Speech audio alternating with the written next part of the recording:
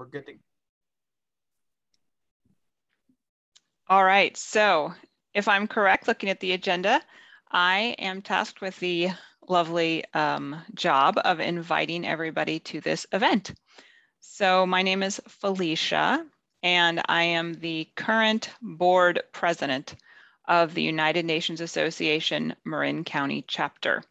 For those of you who may not have heard of the United Nations Association before, we're a network of, I think, around 200 plus chapters throughout the United States that promote the work of the United Nations. And most recently, that includes the United Nations Sustainable Development Goals. And so today in our every other month series, we have Sustainable Development Goal number 7, affordable and clean energy. So I'm going to go ahead and hand it off to PJ. Hi there. Good afternoon, everybody. I'm PJ Navi. I'm a member of the board at UNA Marin. I'm 18, so I'm pretty young, but I'm still excited to discuss these important issues with you guys. I guess just a quick overview of what we're going to be doing today. So it's going to be a 3-part event. We're going to have a great presentation from our wonderful president, Felicia, about the global and international perspective of SDG number 7, which is Marin leading the way to clean energy and broadly as a clean energy goal. And then as well, we're going to have Sebastian Conn from Marin Clean Energy speaking today and giving a wonderful presentation about locally and how it applies to us. And then we are going to have a group discussion. After every single presentation, after both presentations, we're going to have group questions. So if possible, please think of some great questions while our speakers are giving their presentations. That would be fantastic. Okie dokie, I think I'm going to pass it off now to Felicia to give her presentation. Great, thanks, PJ. So I'm going to share my screen. And sometimes it's a little tricky because I'm using 2 monitors, but I think I can get this going.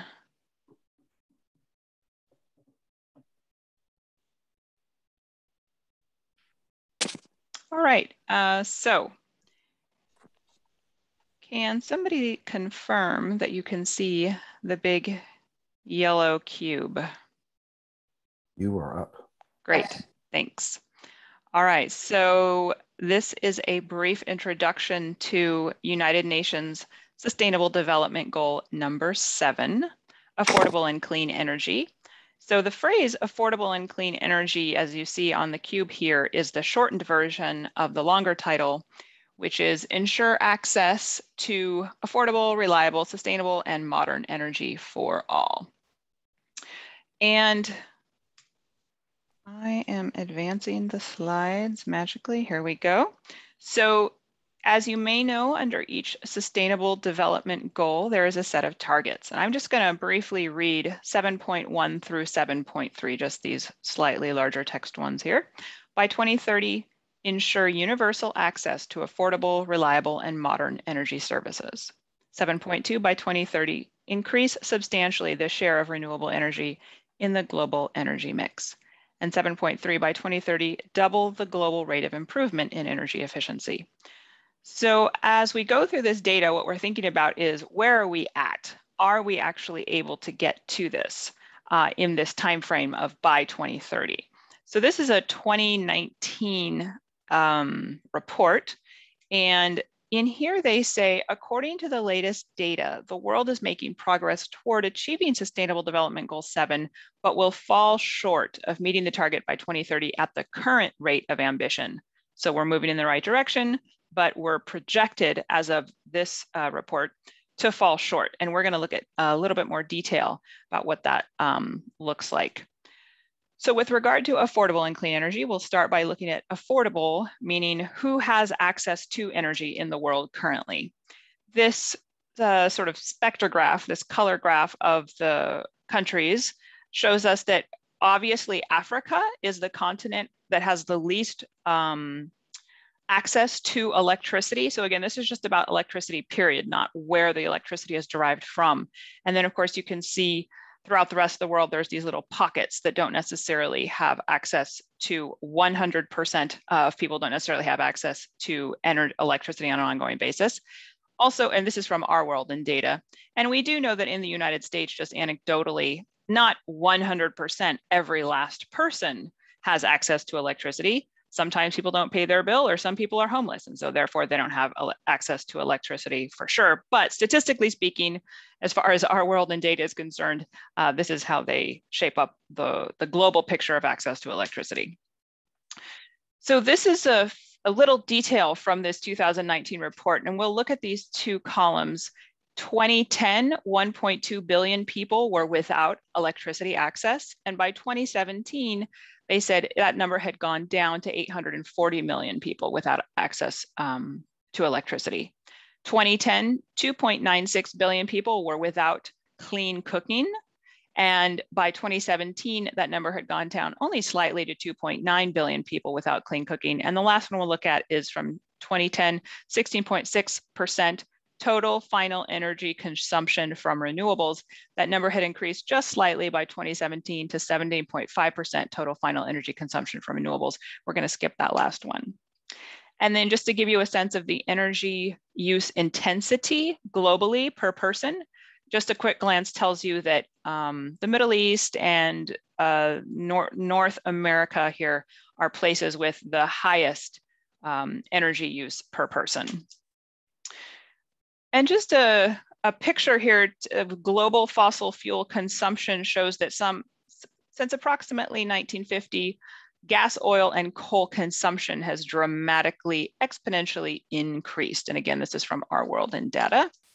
So now if we look to clean portion of affordable and clean energy, this is electricity production by source globally.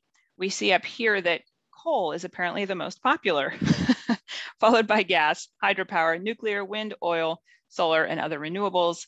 Just kind of interesting to note here that somewhere around maybe 2017, wind surpassed oil, but this is just with regard to electricity production, not necessarily all forms of energy. So then here, this picture shows us, as the title says, electricity production from fossil fuels, nuclear and renewables world.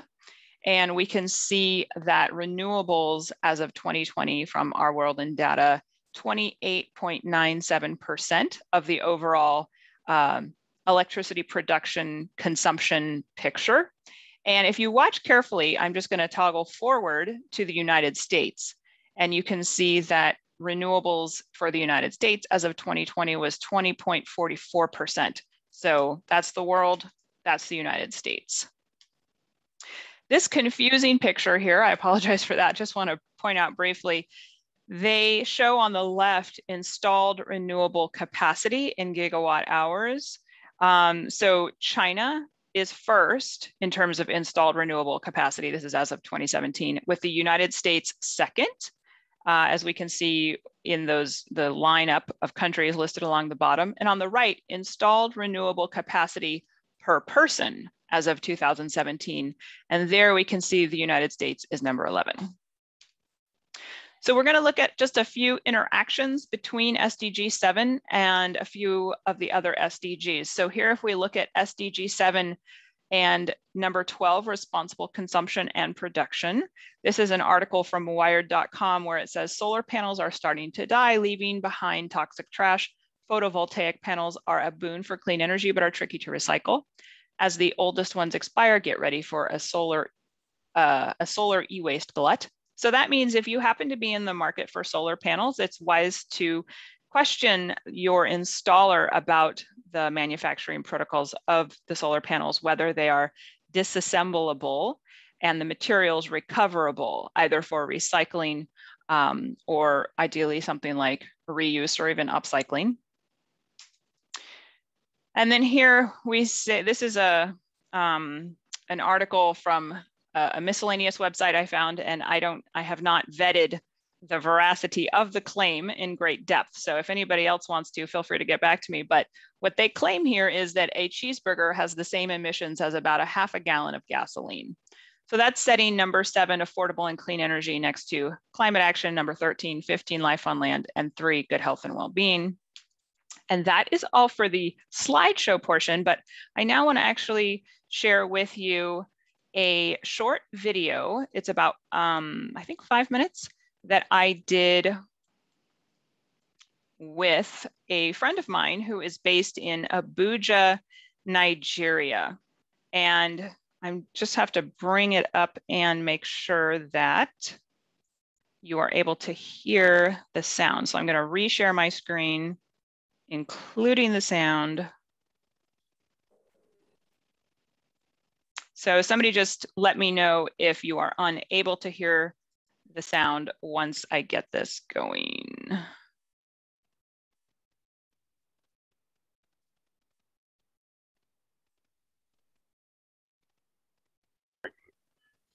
Okay, we call it the Make Her Space project. And the high is emphasized because what we seek to achieve is to build the capacity of girls and reorientate them on the need for them to pursue careers in science, technology, engineering, and mathematics. So we actually call it STEAM because of the arts that is between the engineering and the mathematics. And what we are doing is having this girl go through a series of technological builds, very simple builds that would serve as an inspiration for them to want to pursue careers in STEAM. And the focus is getting low-income girls to participate in the program and helping them to understand that technology is for both genders. It's not a male thingy. Yes, because we need, as the way the world is going, we need to diversify in that particular sector. And if we must even hone on achieving sustainable development goals, I think we need both genders on every goal that the SDG has been crafted to achieve. Yeah, I agree. So for us, yeah, that is the drive for us. And so what does an actual workshop look like with the cell phone charger program? Okay, so from our end, we provide these girls with what we call the charging module, batteries, and also we provide them with a voltage regulator. These are just basic components, as well as the solar panel, which is 5 volts. We also teach them how to create or build power banks. So the power banks also utilizes a charging module, which the solar USB solar charger can also power it. Like it can charge the batteries of the power bank. The girls or whoever can get to use it at a much later time. Yeah. So at the end of the workshop, what do they take home? The first thing they take home is their confidence, the confidence to pursue careers in STEAM. The second is an opportunity to be able to solve common household problems using technology. You understand in this part of the world, electricity is epileptic. I think that's even one of the reasons why we have to have this conversation now, while we still have the light of the sun. So for these girls to be able to have access to light in the night when they need to read their books, we've taught them to be able to also build a rechargeable light, as well as these are still things that are interconnected with the earlier build, which is the solar-powered USB charger and the power bank. So with these builds, the girls can be able to solve little challenges that they encounter within their communities. And so far, so good. permit me to just share that we've had success stories. Some of these girls are already beginning to fix one or two components within their homes, from burnt out sockets to electrical extension wires, and even fixing the big time conventional power banks when they are damaged. Yeah, so I think that for us, it's a big takeaway. The girls are motivated to really pursue technological studies. Yeah. That's great. That's awesome. Glad to hear that. I would be lost if I had to repair a power bank. So far, we've been able to train I think a little bit over 600 girls from April this year till August 31st. And we are hoping to make that number 1,553 at the end of July next year. So that is our target, and we're available to have conversations on how it's going anytime, any day. Great. And if somebody wanted to learn more about it or make a donation or see photos of the projects, then can they find you? Would Facebook be the place to look, or your website? Oh yes, both Facebook and our website, but I think we've leveraged more on the use of Facebook because of the kind of community we interact with. And our Facebook name is just facebook.com/Yishda Nigeria, which is YISHDA Nigeria all together. Yeah. Super. Well, thank you, Moses. I appreciate it. You're welcome.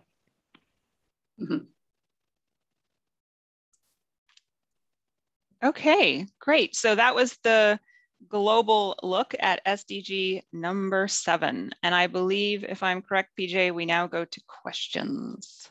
Yes, everyone, please give a little round of applause for Felicia's presentation. Wow, what a great perspective from Moses. I'll have to agree with you, Felicia. I would also not be able to repair a power bank. Yeah. Okay, well, everybody, it's question time for wonderful Felicia. As I said, I hope you guys came up with some great questions. Okay. If anybody has any questions, feel free to just blurt them out. Sue's got her hand up. Thank you. Great presentation. Extraordinarily well done. One of the issues constantly being faced with is the political will to make sure that these changes, the development of the SDGs and the achievement of them, the political will is missing. And I'm wondering if there's any brainstorming or any ideas that anyone might consider now or in the future to help us get America, since we are in America, to help us get this momentum going so that we can actually contribute in a much better way. Thank you. Yeah, great question. And I'd be curious if anybody else has some thoughts on that. For me, I spend a lot of time thinking about this, and you have to ask what drives political will. Well, it's economics, because the people with the money are able to buy the influence. And so unless and until either the economics change, which is, we've been hoping, that would happen, but that's so slow, or the purpose of the system changes from the growth of profit and the growth of control, essentially, to something more like the growth of human well-being and ecological well-being. And then we'd, of course, have to back that up with the economic piece in terms of where we put our money. So Sue, for example, we'll mention at the end that there's an upcoming event United Nations Association Western Region is putting on October 1st with regard to global climate change. And I've been participating in some of those meetings. And one of the things that come up for me is that a lot of people are not really hyper cognizant of the economic piece that drives global climate change. Or if we're talking about number 7, affordable and clean energy, like Moses, who I just interviewed in that little video there, he lives in Nigeria. And, every country probably on earth has a certain amount of corruption. Nigeria is probably one of, I believe it's been documented to be one of the more corrupt governments. And what does that really mean in practice? Well, it means that that influence of money into what we then see as political will, that corrupting influence of money is particularly strong, and of special interest groups. And in the case of Nigeria, the majority of their economy is fossil fuel dependent. So for me, that's the big thing. And of course, we don't have time to really unpack that today, but top of mind thoughts in any case.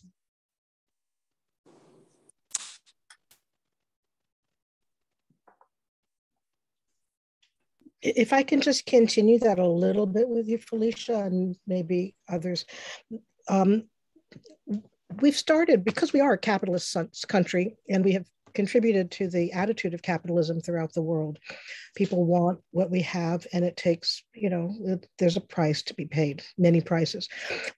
Hazel Henderson, who you may be familiar with, had initiated a program many years ago that many organizations, some here in Marin and in Northern California and in the world, have adopted, which is the triple bottom line.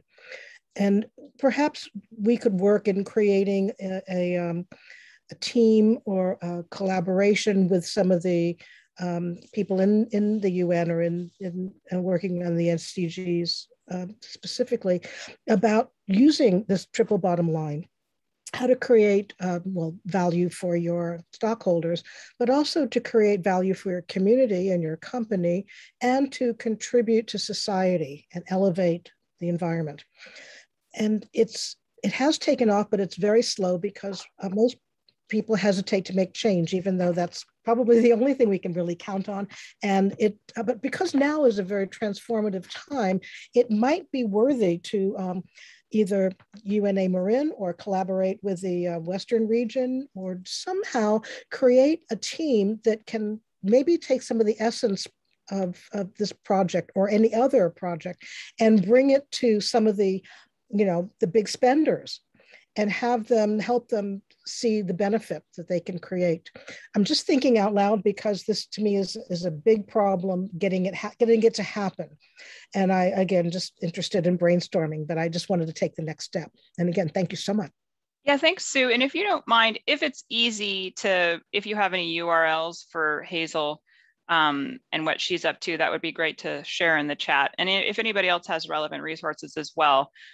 So you might have heard of the triple bottom line, everyone else. There's also ESG, environment, society, and governance screens for different financial organizations. I would encourage you to look for big banks, which big banks are unfortunately financing continued fossil fuel industry expansion and exploration, and take your money out of those banks and put them in smaller local banks or other banks with a more aggressive sustainability and social focus. Anybody else have questions? Fortunately, we are running out of time for our questions, but feel free to circle back when we go to our group discussion in a little bit. I think it's time to introduce Mr. Conn, Sebastian Conn. I have a quick bio to read out for him really quickly. Sebastian Conn serves as Community Development Manager as part of MCE's Public Affairs team.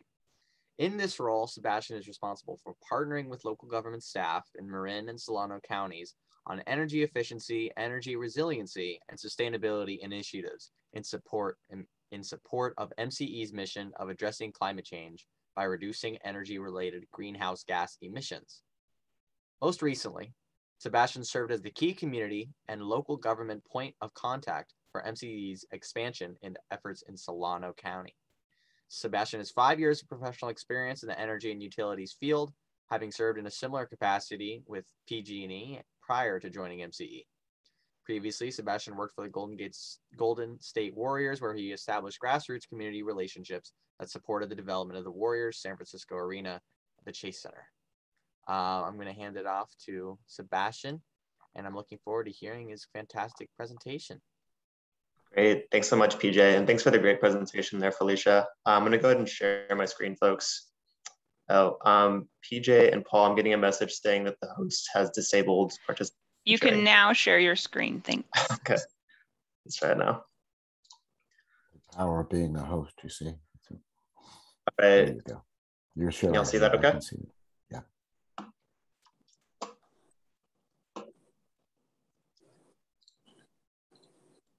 All right. And can you see my notes, or can you still just see the presentation? Just the presentation. Okay, great. Well, Paul, I think we'll go ahead and get started here. Again, PJ, thanks for the introduction. Again, folks, my name is Sebastian Conn. I serve as Community Development Manager with MCE. Here today to discuss the role that community choice aggregation programs like MCE are playing in reducing greenhouse gas emissions. You know, I think we got a really great introduction to kind of the global perspective from Felicia's presentation. But I'm here today to talk about at a state level here in California and really a hyper local level here in the Bay Area, how we're reducing GHGs, and also want to hit on kind of the individual tangible climate action measures that you all can take. So we'll go ahead and get started. Goes without saying, climate change is one of the biggest threats facing us today. From an increase in the number of extreme weather events to dramatic health impacts, climate change is about more than things getting hotter.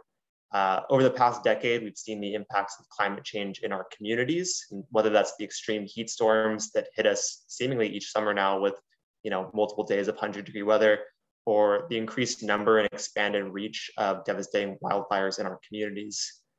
These impacts can be dangerous for many of us, and we need to make every effort that we can to reduce greenhouse gas emissions and combat climate change. Now, chances are you've probably heard the term greenhouse gas emissions, but not everyone knows exactly what that means. So for the purpose of framing the discussion today, the Environmental Protection Agency defines greenhouse gas emissions simply as gases that trap heat in the atmosphere. Now, looking at some statistics from the EPA, the US is actually the second largest producer of greenhouse gas emissions. And as Felicia alluded to in her presentation, there's been a major increase in GHG emissions in the US and around the world over the last several decades. So looking at the pie chart here on the left-hand side, in 2018, over half of the emissions produced in the United States were from transportation and electricity alone. And probably needless to say, but reducing or eliminating these emissions from these sectors would have a major impact on our country's carbon footprint.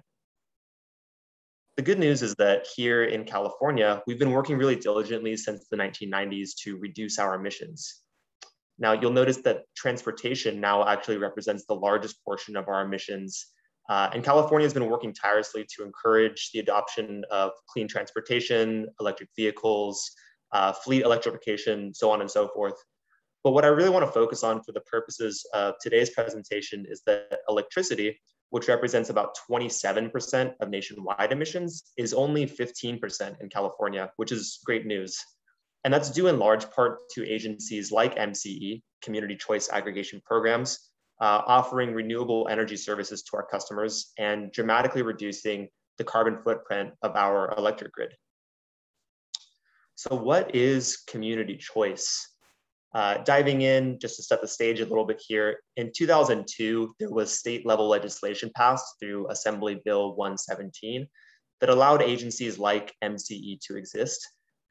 This legislation essentially allowed for communities, that's cities and counties, to pull together and aggregate the electrical load of residents and businesses within their community. So instead of an investor-owned utility like PG&E purchasing power for communities, AB 117 allowed for cities and counties to purchase that power themselves. At the highest level, CCAs like MCE, and I do want to call out, I saw some folks from Davis and Sonoma on the call as well, some great CCAs in your neighborhood, Valley Clean Energy and Sonoma Clean Power. These types of agencies are public, not-for-profit agencies that purchase renewable electricity on behalf of their customers. CCAs follow a customer opt-out model, so folks are automatically enrolled, which helps support the state's clean energy goals. Now, this slide is meant to break things down a bit, kind of how the CCA model works and how that electric service ultimately comes to the customer. So as you may know, all electric customers pay generation and delivery services. Generation is how the power is created, and delivery is how that power then travels over the grid to customers' homes and businesses. So with a CCA program like MCE, MCE takes over PG&E's role of electric generation for customers, supplying more energy from clean, renewable power sources.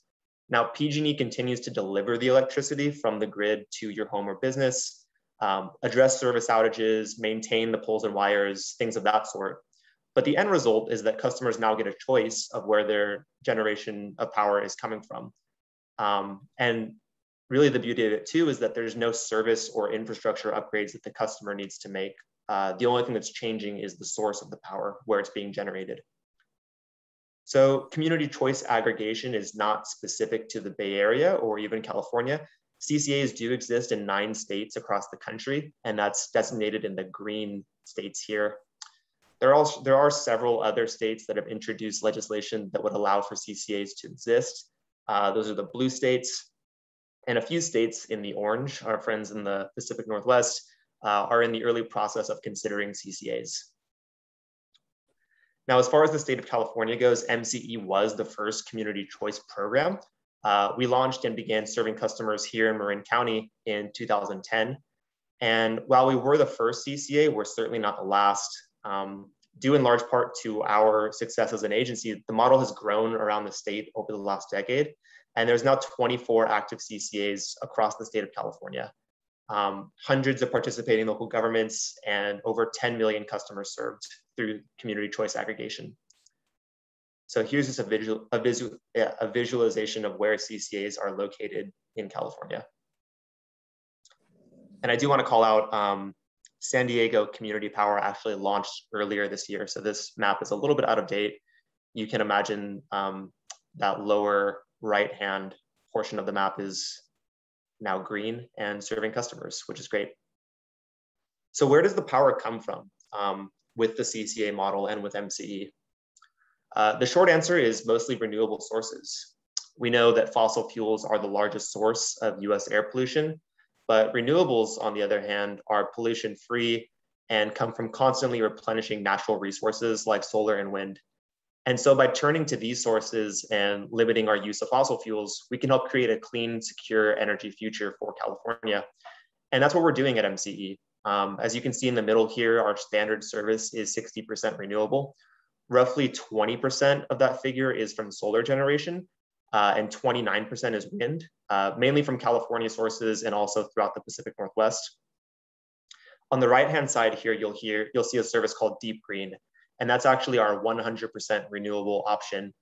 Comes from 50% wind and 50% solar sources, all based in California. That is an opt-up option. You know, it does cost about $5 more a month, but you are getting that 100% renewable portfolio. And on the left, you can see that PG&E's standard service is 31% renewable.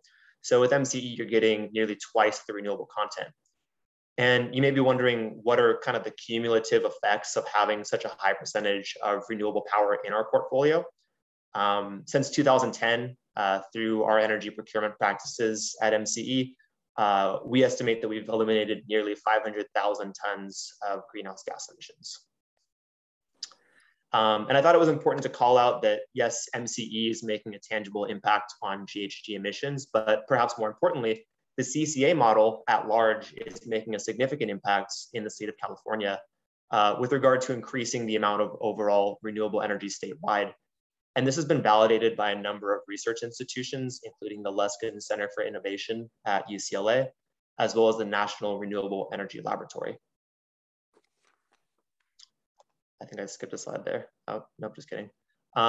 And you know, really one of the great things about community choice aggregation is the ability to invest in local renewable energy projects. So at MCE, we have what's called a feed-in tariff program, or FIT, as you'll see on the graphic here. Basically what this is a wholesale renewable energy purchase program that allows developers of small scale local renewable energy projects to become long-term suppliers for MCE customers. The way that it works is that a project owner or developer would enter into a contract with MCE. They would then interconnect to PG&E's grid, and MCE would pay them for the energy generated by the project over the course of a 20-year contract term. And as you can see by the map here, we actually have several of these projects in Marin, some of which include the San Rafael Airport and the Cost Plus in Greenbrae, which both have rooftop solar that are generating power for MCE customers, which is really great. Just talking a little bit about the state, since MCE's inception, more than $1.75 billion has been committed by MCE and our project partners to develop and construct California renewable energy projects. And through this process, we've supported about 5,000 California construction jobs with more than 1.4 million labor hours created. So really hitting on that workforce development piece as well. And showing that the demand for California renewable power, and other CCA programs have created through their policies. So this is an innovative program that we're really proud of as well. We've really taken the step to support pollinator-friendly solar. Basically what this means is that any new solar project that partners with MCE is required to plant pollinator-friendly ground cover throughout the project site. And these projects provide much needed habitat and diverse food sources for critical pollinators like bees and butterflies. And this is important because scientists predict that utility scale solar will expand to almost 2 million acres by 2030. And so with pollinator friendly solar, we're optimizing this land and tackling two problems at once, pollinator health and climate change. So I talked a little bit about our 100% renewable deep green product earlier, and I wanted to call out really some of the great climate leadership that our local government partners are showing. 70% of our member communities across MCE service area, that's Marin, Napa, Solano, and Contra Costa counties, have chosen to opt up their accounts to deep green. So that means that municipal accounts like a city hall, a public works building, things of that sort that a city or county would own have opted up to deep green. And so yes, in Marin, all cities and counties have opted up their accounts to deep green, which is really great. Now that you have some background about CCAs and some of the work that we do, I want to talk about ways that you all can take climate action. And there's really three things that I want to hit on. The first of which is to check to see if you are a CCA customer. The second of which is if you are a CCA customer, I'd hope you'd consider opting up to 100% renewable. And then, a number of CCAs don't only offer a great energy product, but also offer several key customer programs that folks can take advantage of. So I would say folks should consider purchasing an electric vehicle, investing in solar plus storage, and also home energy efficiency measures. So one thing you can do to check to see if you're a CCA customer is simply by looking at your bill. So your utility bill each month will still come from PG&E, but you'll notice, so this bill right here is a PG&E customer, but you'll notice that with MCE service, you'll actually see a line item that says MCE electric generation charges. You still pay PG&E each month for the costs associated with the delivery of your electricity, but the key difference is now the electric generation comes from MCE.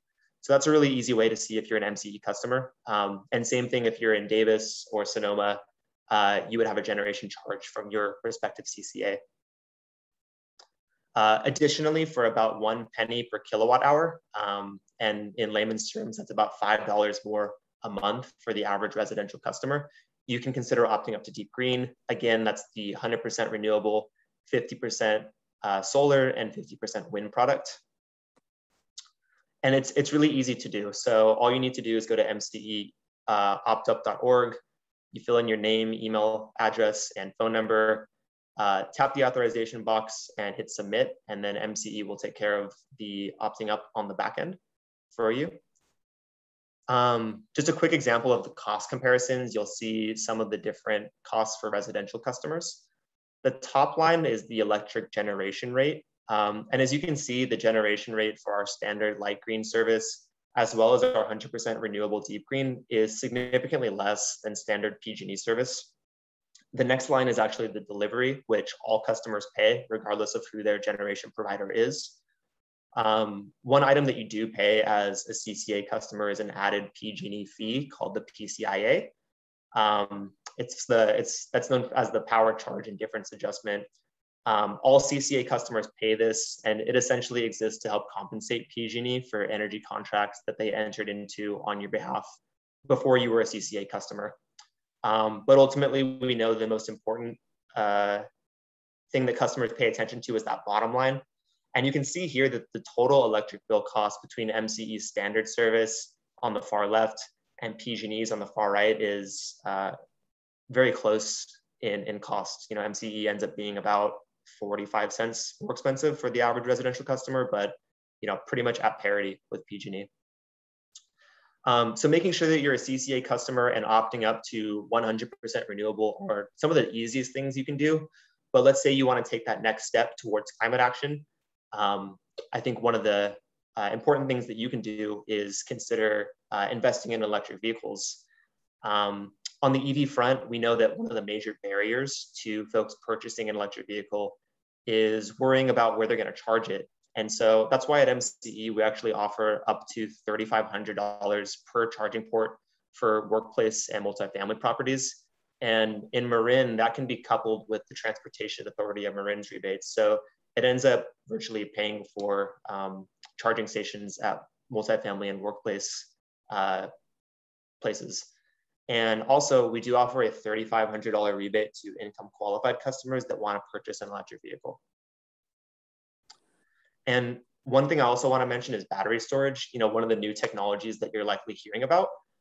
We do offer a battery storage program at MCE, both for residential customers as well as commercial and industrial customers. And there's a few key benefits to battery storage. The first is that the battery actually performs what's called peak load management, where it charges from the solar that you have on site in the daytime when energy prices are the least expensive. And it goes through a process called discharging when energy is more expensive between 4 to 9 p.m. and also the dirtiest on the grid. So you're using that battery to power your own facility with your on-site solar. The battery is also charged to full capacity in the event that a PSPS event is called. So a lot of our customers see the real benefit from a resiliency standpoint. You know, they want to keep power on during power shutoffs, and batteries help enable that.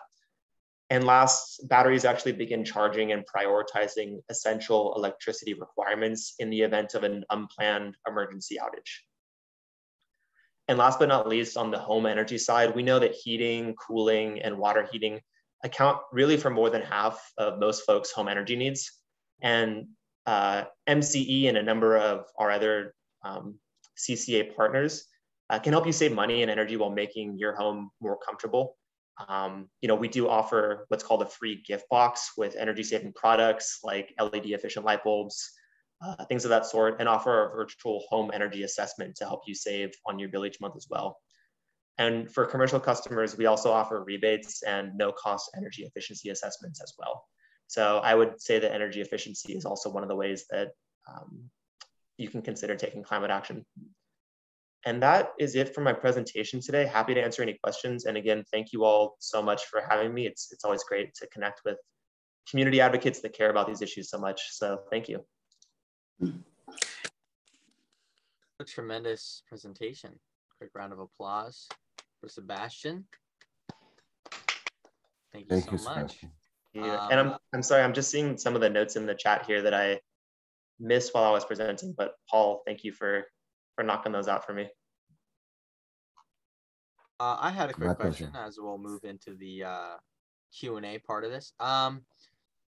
You'll have to remind me, super simple question. What is the specific law that introduced CCAs to California? That's called Assembly Bill 117, PJ. Yeah, that was in 2002. Fantastic, thank you. Anybody else can just blurt out. No need to raise a hand. I have sort of a practical question.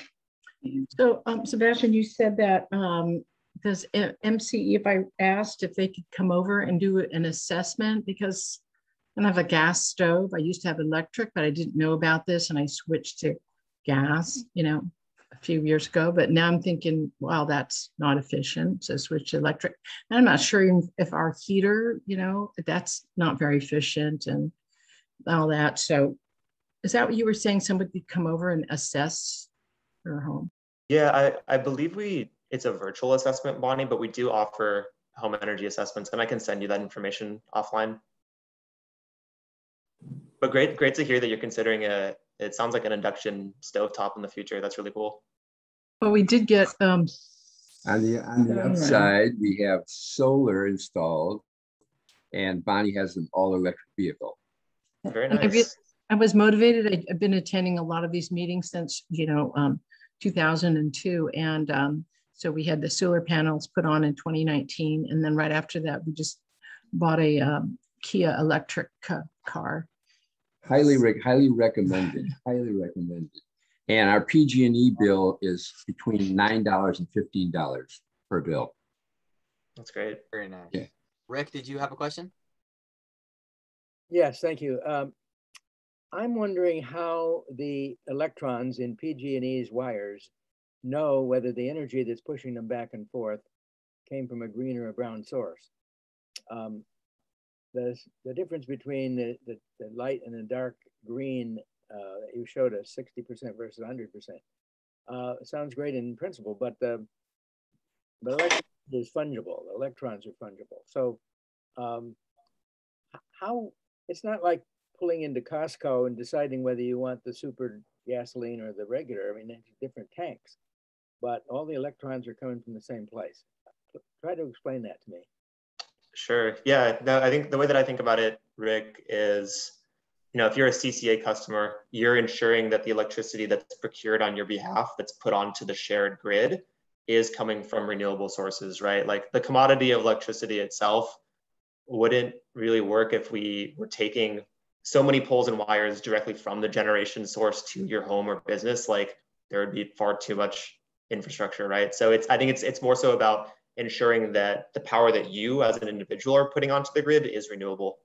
But you're right, you can't really differentiate between the electrons that are coming from PG&E or MCE. Hopefully that makes sense.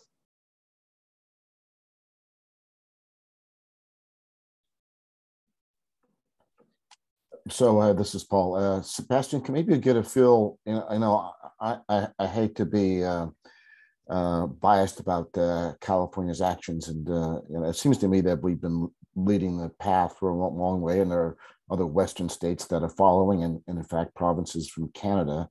But how are we doing? I mean, I do fly and I buy these carbon offsets, and the fact is, it doesn't do much other than make me feel good. So how really are we doing with all these efforts to provide clean energy? What's your personal assessment over? Yeah, I mean, we certainly have the most robust CCA network of any state, right? And I think that in California, we're kind of leading the charge and setting the gold standard for what CCAs can do, and hopefully provide kind of that modeling for other states that are considering community choice aggregation. Yeah, and I'll also say that there's been some pretty aggressive policies stated at a state level. I know we're trying to ensure that, I believe it's by 2030, no diesel cars can be purchased like for new vehicles, and also really incentivizing battery storage as well, I think is super important. There's a lot of really great rebates and incentives for folks like Bonnie that have solar on their homes to go out and get a battery and be more self-sustaining in that regard. So I think it's a combination of, at a local level, ensuring that CCAs are robust, and then also setting policies at a state level that help encourage kind of the adoption of new technologies like EVs and batteries. Great, thank you. This is Felicia. I was wondering if I could just add to that real quick. Sebastian and Paul, that the more distributed, more networked, more local, like all of those things kind of go back to Sue, your question earlier, in terms of, how do we actually really make change? And so the pictures you showed, Sebastian, of local installations that then feed into the larger grid, like that's the direction that we definitely need to be going. And so, and then when I had answered Sue's question earlier about the question of purpose, CCA, community choice aggregation, that's an example of changing the purpose from maximizing shareholder value to putting the consumer and, in this case, having an alternative to conventional fuels as the foremost sort of direction. And of course, they still have to be financially solvent, but it's not maximizing shareholder value that is the guide star for the entire operation. It becomes quite different. And you can translate that to any number of other industries, as I was alluding to earlier, like with regard to where your money is in terms of your bank. Like, is it local? Are they financing local projects? Or is it huge and they're financing these big, giant, not local projects? Yeah, no, Felicia, you're absolutely right. I mean, CCAs are public not-for-profit agencies. We have a board made up of local elected officials that make policy decisions on our behalf. And I believe, at least at MCE, 90% of our money actually goes back into power purchasing, right? So there's no shareholders, as you're alluding to, which I think is a real value out of the CCA model as well.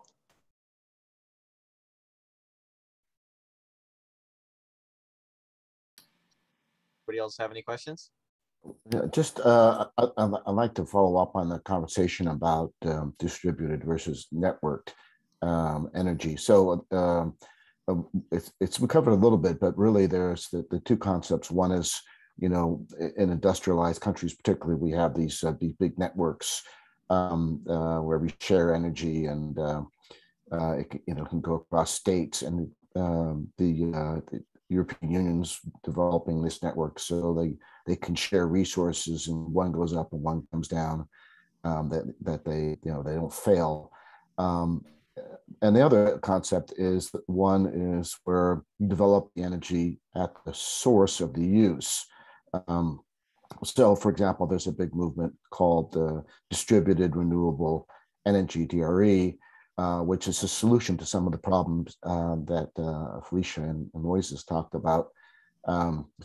He comes from Nigeria, which is an energy-rich country, but every 6 or 8 months or so, you hear a story about 5 to 25 people killed when someone broke open a oil gas line to get some fuel, and it set off a big explosion or a fire because most of the people don't have access to it. So the solution is sort of tiered solution of getting energy out to people who can use it, and solar is one solution, but replacing what a lot of folks use, which is kerosene, which is deadly.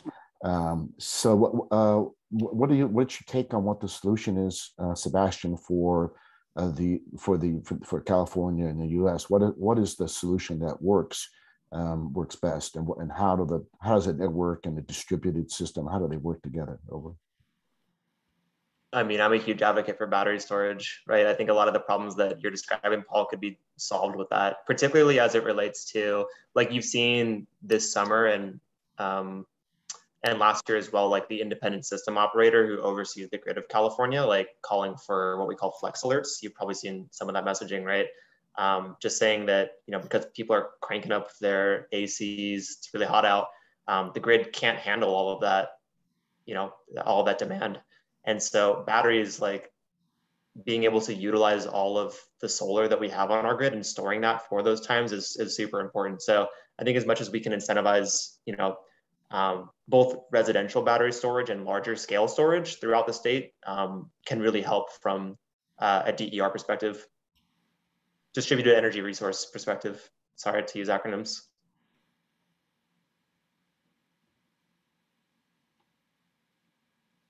I think there's some, thank you. I think someone else had a question there. Hey, Annette. Marcia, no? I see Annette's hand raised. Oh, no, sorry, go ahead. Go ahead, Annette. Just make sure to unmute. Just make sure to unmute. Hi, Jace. Annette, we can't hear you. You have to unmute.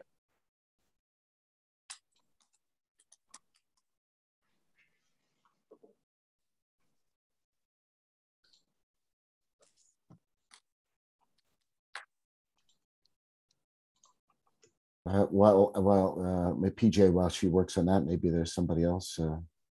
Marcia, did you have a question or a statement? Okay. No.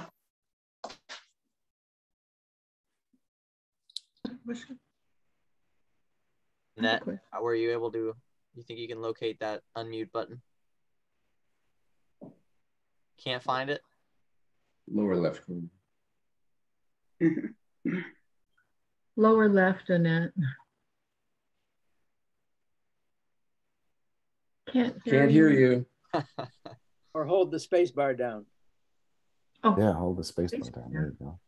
Yeah, that might work too. Try holding your space bar down. Hold it.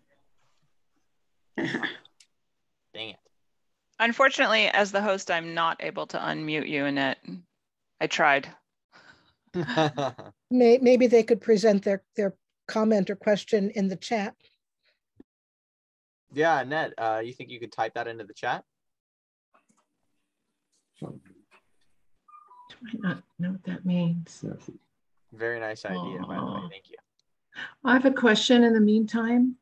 So, Sebastian, so if transportation is the major greenhouse gas percentage, what is number 2 then? And is there anything we can control in our day-to-day living? Sure, yeah, it's number 2 is actually in the state of California, the industrial sector. So not a whole lot that you can do on an individual level, I would say, other than just like engaging with your local CCAs and elected officials and, you know, keeping abreast of some of the key issues that impact that sector. But yeah, I mean, transportation, number 1, the ag sector represents about 8%, so not a huge amount, but yeah, electricity comes in at number 3.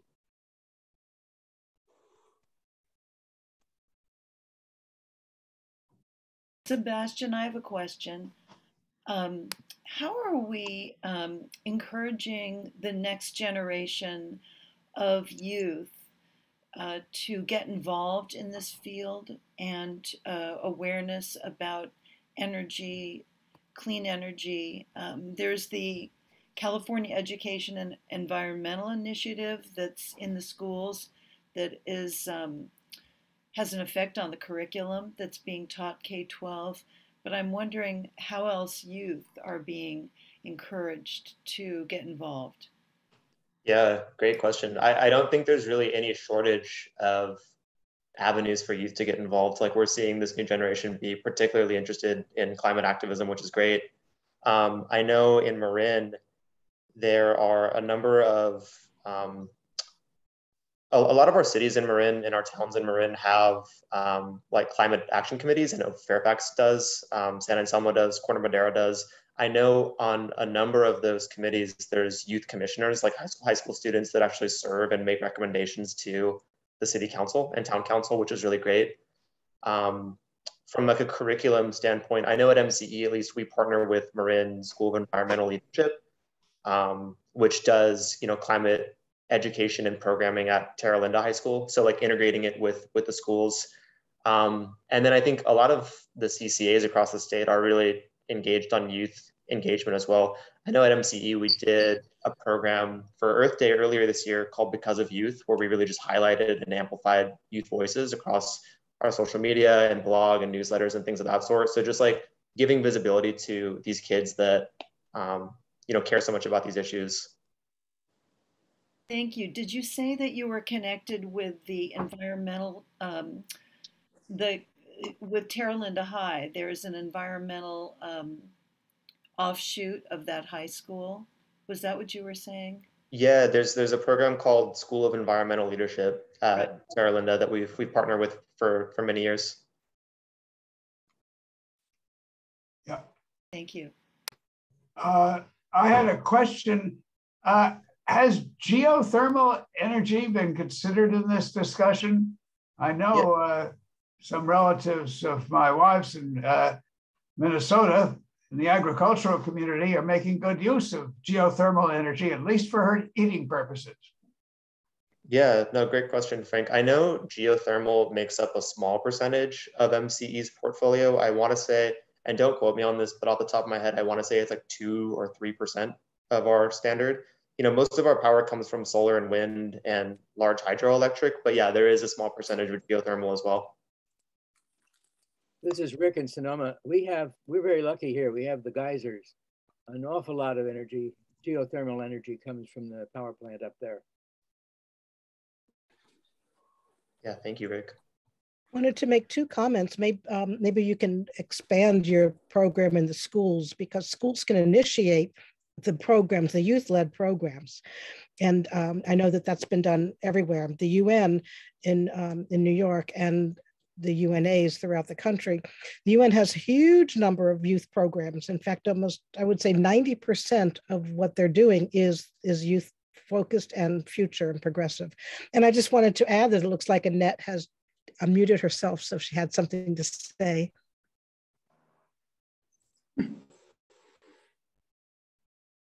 No, she's frozen. Oh no, she's not frozen. Nope. Annette, we can hear you. You can ask your question now if you'd like to. Oh, can you hear me now? Yes. Oh, good. It's just a little question about my PG&E bill. You said that PG&E charge for the delivery of MCE electricity, but in here it says, your charges on this page are separated into delivery charges from PG&E and generation of procurement charges from the energy provided. These 2 charges are for different services and are not duplicate charges. But you also said that PG&E charges for so why is MCE delivery charges as well as PG&E? Told you it was little.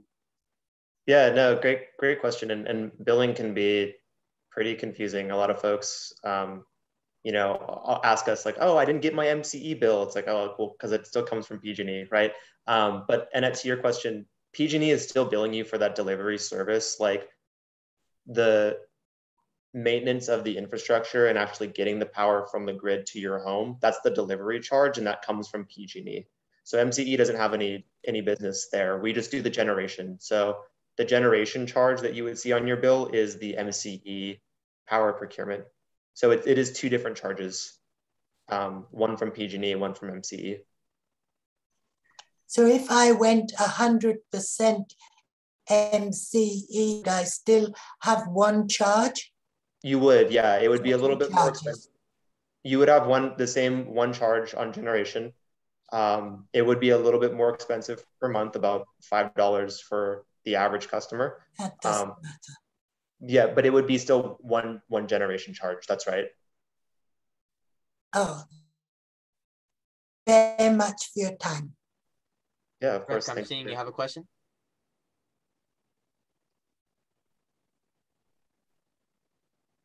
Rick, can you hear me? Oh, yes. Thank you. I actually have a question for you, PJ. Oh. You said you're 18. Yes, I am. Ripe old 18. Well, if you reverse the digits, you'll get my age, which means you've got about 63 years more ahead of you than I do. Means I'm 63 years in experience behind you. Yeah. It's great to see you here. But what can you say, if anything, about the rest of your generation? I mean, it's not just you, but all of the people who are now about graduating from high school and entering college should be worried to hell about this. You're going to face a lot more serious climate change than I've seen in my lifetime. Any comments on I know you can't speak for the whole generation of 18-year-olds, but maybe you have some impressions about where your contemporaries are at. Yeah, absolutely. Well, there's the thing about my generation is it's very multifaceted, and that you can find a lot of different types of people. I would like to say that at least for my generation, it's a very climate conscious people, because it's exactly as Sebastian was saying, and as you were saying, it's all kind of connected, and that is something that I think we can uniquely act for, because climate change and clean energy is something that we, you know, can see the real effect of over the next, I don't know how many years. But to be honest, it's still ramping up. I think I would love to see more. I always like to see more of youth both engaged in public policy as well as involved in climate action. We've had some climate marches recently, which I've been a big fan of. Well, when I say recently, I mean within the last few years. But I think it's the matter of having more meetings like these, where we're having more education and we're having more, you know, outreach, and we're really learning about what this is, how to access it, and, you know, what it all means. Because I told Sebastian when we were sort of kind of planning this event initially that I have limited experience. You know, I know the basics, and I've researched the specific fields that I'm knowledgeable with, but I said I wanted to have him just even go over the basics, because, you know, I've had friends ask me, I said, hey, we're doing a, you know, clean energy event with UNA Marin, and then my friends go, what is clean energy though? Like, what is that? What is a greenhouse gas? So that's exactly why we are, you know, having this meeting, and why SDG 7 is so important. It's because it's about bringing attention to these important topics, if that sort of answers your question. You know, that shows the need, the necessity for having these presentations available in the schools themselves. Is that happening yet, or are you working toward that? Well, I have no interest in going back to my high school and telling them about cleaning. No, I'm just kidding. That's a joke. I actually would be happy to go back. Or people who are actually doing the work, but thank you. No problem. Yeah, I'd be happy to bring Sebastian by my old high school, teach them a little bit about clean energy. let's do it. No, Sue, yeah. I would say, candidly, it's been a little limited to this point to have like in-person conversations with students. I've been at MCE 2 years now, a majority of which has been in a pandemic setting. So hasn't really been that opportunity for in-person events, but, you know, we're always looking to expand upon our youth engagement efforts. And I think if that means meeting with students where they're at, that's something we can definitely consider. I think you might also check with science departments, civics, doing Zooms, audio, you know, whenever, you know, they can be in the classrooms is great. But right now, you know, Zoom presentations like this should be regularly done in schools all over Marin and the counties that you're in. And that will set the standard for moving forward, I do believe. Thank you, Sue. Deanna, I see you have a question. Yeah, hi. Thank you for the presentation. I just wanted to say that I have a son that's 17 and he is in the MCEL program at Terra Linda, and he was listening for a little bit, but went to go do some homework. But I have been talking up just UN membership to some of the other parents in MCEL, and they don't seem to even know that it exists. And so in addition to, and they do have a requirement to do seminars and certain volunteer hours that are specific to sustainability. And so I think it's just an opportunity for this chapter to reach out to, and I can even put you in touch with them, but to reach out to MCEL as well as other programs, because I think that they're expanding also, and kind of sell the UN chapter in Marin, because there's so much valuable information that I think all the students can learn from. So, I mean, I just joined a couple months ago. Sorry for the noise in the back, but my kids have been on the presentations and are listening to them, and the two that we've gone to have been really great. And so I think all the kids could really learn a lot from it. And the other thing is that I just think that the youth, because my daughter's in middle school, and the youth just have this awareness that the adults don't have. We watched a documentary, My Daughter and My Mother, and it was just interesting to see how my daughter's teaching my mother about sustainability and stuff. So I just think that they have a general awareness, and even, and it could be more so because we're in California, but I think it will, like you said, take time to shift, but that just the fact that they're aware, and there's so many folks that didn't grow up with that awareness, that over time it will shift and people will make better choices. So, thank you. Yeah, it's my hope that eventually a lot of people my age, you know, can go up to their parents and say, hey, you know, what are we doing? Can we get some solar panels? Can we get an electric car for the family? Can we, you know, get into MCE, you know, all these different things that you can bring up, because I feel like that's something that parents don't really think about. Like, what can my child teach me? Yeah. Also, I only got an electric car for that reason too, because my son's like, okay, we're going to get a car and this is what we're going to get. So I think that the kids are really aware, and so they are not only pushing the parents, but the parents and the grandparents and others. So I think it's great. Sorry, Sebastian.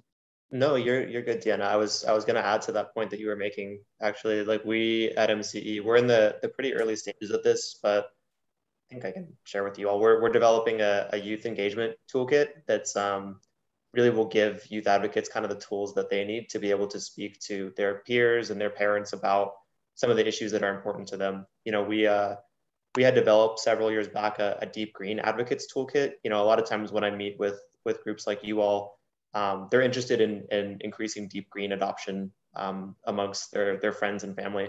And so it's a toolkit that gives them the tools to talk about deep green, includes like social media collateral and things of that sort. So we kind of took that framework and said, hey, can we develop something in this same vein specifically for youth engagement purposes? And so we're hoping to have that available in the coming months as well. And just a suggestion, Sebastian, if you guys haven't already, to include youth in the development of that. Yeah, we certainly are doing that, Felicia. Thank you for the comment. And thanks. And Deanna, I just wanted to mention, we will be in touch because we would love to connect with the program you mentioned. And Bonnie is our membership chair, so you might be hearing from Bonnie Hunter. And also please connect or at least check out with the UN. You're working on the Sustainable Development Goals, and part of what your work involves is community, alliance with on the behalf of the global community that the UN is doing on the local level. There's so much information available there. I'd be happy to put you in touch. Again, Bonnie can arrange that if you want. But I highly recommend that if you're preparing a student, handout in a kit, make it really a high level quality thing, and that might give you some good help. Thank you, Zoo. I can put my my email in the chat here just so that y'all have it.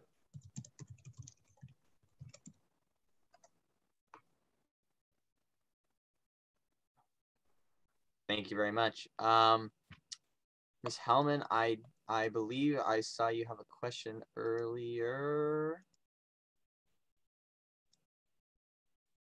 but she's not here anymore. That is so sad.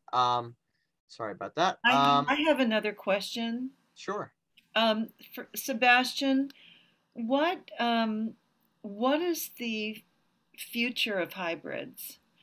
I mean, if we're trying to pass laws to not use fuel anymore, petrol-based fuels, and this is 2021, will hybrids just get grandfathered in? Do we want to jump over hybrids and just go completely for electric vehicles?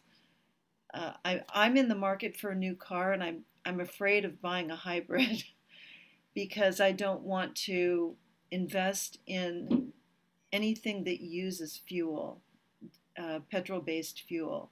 So I'm just wondering, what are the plans for hybrids? Because it's becoming a pretty big market now. Yeah, well, I would say a hybrid is certainly better than a new internal combustion engine. So if you're considering a hybrid, I think that's better than a gasoline-based car. In terms of how hybrids fit into kind of the state's goals and kind of how we're thinking about the future of electric vehicles, I don't totally know. To be honest, I'm happy to research more and get back to you with kind of our team here, Ro. But I mean, I would certainly advocate for electric vehicle all the way. Like we're seeing more and more charging stations pop up in our communities. I think it's a matter of making sure that charging is accessible so people feel comfortable buying an EV, and making sure that CCAs and the utilities alike are encouraging rates for customers that allow for easy charging at their homes. I think that'll come in time, and I think that we're also seeing a lot of different car manufacturers offering EVs. Only a couple of years ago, there was really only a handful of electric vehicles available, but they're becoming more and more commonplace across kind of the market. So I'm obviously a big advocate for the electric vehicle front, but I'm happy to pull some more info about hybrids and kind of how that fits into overall state EV goals too, if that would be helpful. Sebastian and Ro, I mentioned Bonnie's electric car, and I just once have to give a big high sign to how great that car is. We have the plug-in right in the garage. And if you don't have a garage, you can still have it. And if you don't have one specifically for your car, you can use the plug-in for your dryer, your laundry dryer. But on a single charge, we get over 290 miles. And that lasts a very long time. 10 days to 2 weeks, yeah. So anyhow, love it. Oh, and it's also the most fun car you'll ever have to drive because there's no buildup on power. The minute you touch the accelerator, you have 100% of the power. And it's ultra quiet and smooth. That's awesome. It sounds like you need an advertising deal with Kia. The two of you guys. I'd be glad to make some side income there. Glad to be. Yeah, I mean, like to your point about the 290 miles per charge, and you very rarely would ever need that much. I kind of think about, and this is my own personal opinion, but just like EV charging is kind of like charging your cell phone. Like, how often are you really charging your phone to 100%? Probably not all the time. Like, I'll notice, okay, my phone's at 25%, should probably charge up to like 75, and just make sure you get to that level. So yeah, I mean, like, it's pretty rare that you would need that full 290 miles. You're running errands across town, you could probably charge it for an hour or so and be good. Full disclosure though, I do have a gasoline powered car as a fallback. Well, I know a lot of organizations will recommend that, like, you don't have to have two EV cars. Like, it's okay to have another gas powered one. Just like make sure that when that vehicle is at a point when it needs to be retired, like consider purchasing an EV too. Great. Well, I think PJ is about to tell us that we need to wrap up and move to the final segment. So I'd like to thank, please go ahead and if we could thank Sebastian again, and I'll make the statement, I think, so we can move on. Absolutely. And that statement would be, America reached peak petroleum production in 1970. I was 10 years old. That's how old this country, how long this country has been seized with this issue. The oil embargo was 1973. And some of us remember waiting in line to buy gasoline. You could only buy gasoline every other day. In 1979, Shah of Iran fell, and there was a big oil shortage. And then that same year, we had the 3 Mile Island partial nuclear meltdown. We've had an energy policy every administration for the last 50 years. So there's nothing new under the sun. We've had this discussion before. The one thing that's different is whether or not we will act on the things that we know to be the reality. So think about it tonight after, when you think about this discussion. Like, okay, this is a great issue. I got told a lot. What am I going to do? What is the thing I'm going to commit myself to do to be part of the change solution. Thank you. Wow, thank you, Paul. Always a great perspective from that wizened beard of yours. All righty. Thank you so much, Sebastian. Really great answers to all the questions and a really fantastic presentation. You've really taught us all a lot. You've at least taught me a lot, and I have a lot to think about. And so while I think about that and marinate with all the concepts that we've learned today, I will pass it along to Felicia, who can talk about our next events and kind of give us a debrief. Felicia? Great. Thank you, PJ. So thank you again, Sebastian, for the in-depth presentation, and we really appreciate that. And let's see, I have a short list of items to cover.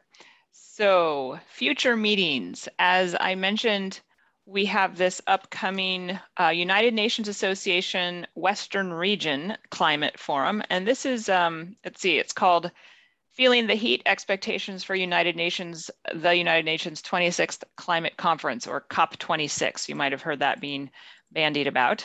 And Path to Success and Priorities for Comprehensive Actions. I've just put the URL once again in the chat if you're interested to register for that. That is, again, October 1st, and it is from 1:30 to 5.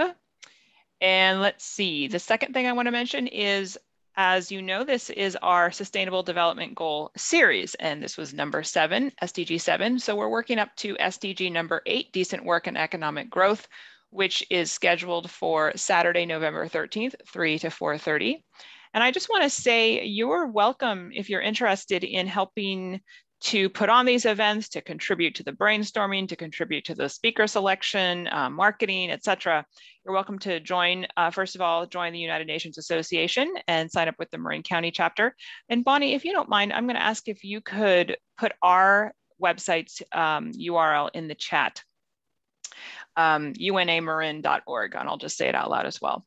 And we are always looking for people to join the board. And the only prerequisite is that you become a member of the United Nations Association. And so the way that works is you pay about $50 a year, if I remember correctly. And the first year is $25. If you're 25 or younger, it's free. And once you're a member, then you can join our board, or even if you don't want to join the board, but you'd like to participate in this SDG event planning committee, you're certainly welcome to do that. And you can reply to any of our newsletters or send a message to Bonnie, our membership chair, to get involved. And let's see, also I'll mention that for our November 13th Decent Work and Economic Growth event, we have, I've received a confirmation email back. I haven't double confirmed, but I believe we have a speaker from Marin Community Foundation from the local perspective. So let's see, anything else I need to cover? I think I covered everything. Feel free to let me know if I forgot something. You're good, you're good. Okay, great. And let me just add one more plug too for the whole solar panel thing.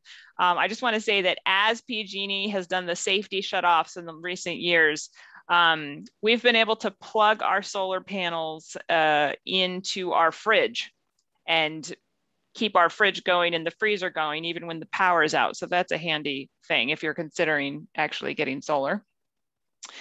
And thank you everybody for spending part of your Sunday with us, and stay in touch. Let us know if you have questions, follow up, errors to anything we misquoted or whatever. We're happy to hear from you.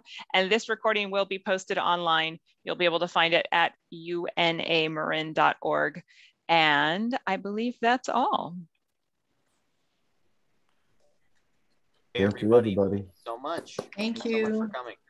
And thank you, Sebastian and Felicia, again for the wonderful presentations. Yeah, great. And thank you, PJ and Sebastian, both doing stellar work there. Thanks, everyone. See you next time. Have a great Sunday. Thank you. Take care.